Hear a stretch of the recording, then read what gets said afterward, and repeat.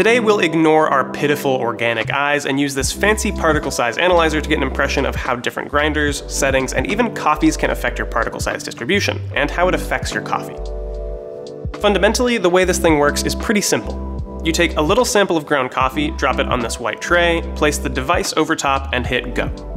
After giving the sample a few vibrations to evenly distribute it, the device then uses its camera and lights to count every tiny particle on the tray and then sorts them by particle size.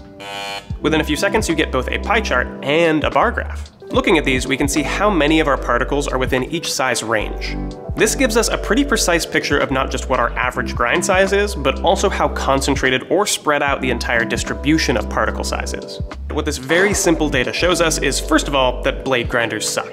More importantly though, they show us just how precise and sensitive grinders made with espresso in mind need to be. It's also a testament to just how much effort in design and engineering goes into these grinders, and why we place so much importance on them.